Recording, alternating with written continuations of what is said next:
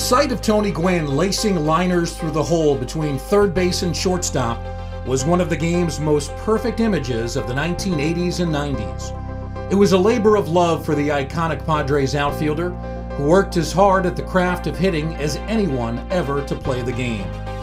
Anthony Keith Gwynn was born May 9, 1960 in Los Angeles, California.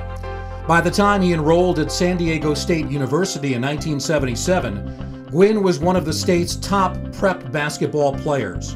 And by his second year in college, Gwynn was starring on both the basketball court and the baseball diamond.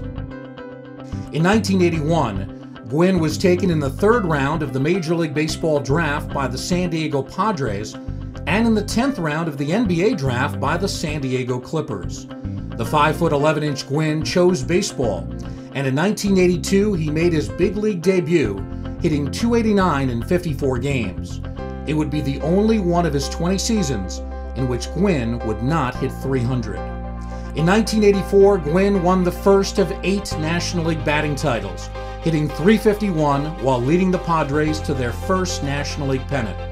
He would lead the league in hitting each year from 1987 through 1990, and again from 1994 through 1997, finishing just 6 points short of the magic 400 barrier in the strike-shortened 1994 campaign. Gwynn paced the National League in hits 7 times, tallied 3,141 hits, and stole 319 bases.